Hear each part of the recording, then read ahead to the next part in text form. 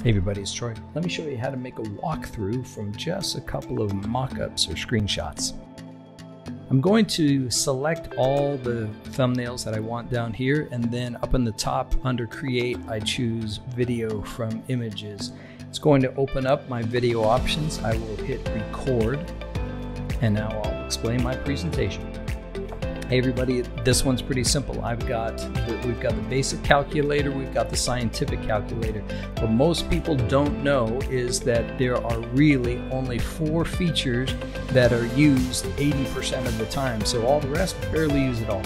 So what I'm recommending is that rather than just go to the View and see those options, we add a new one with View Basic Plus, and that will then represent all the key features that we ever need to use in this new version.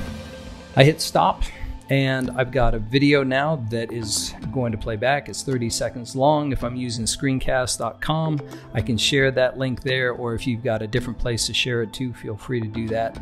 But this makes a roughed up prototype that I can send to employees, to partners, customers, to be able to get feedback on certain concepts.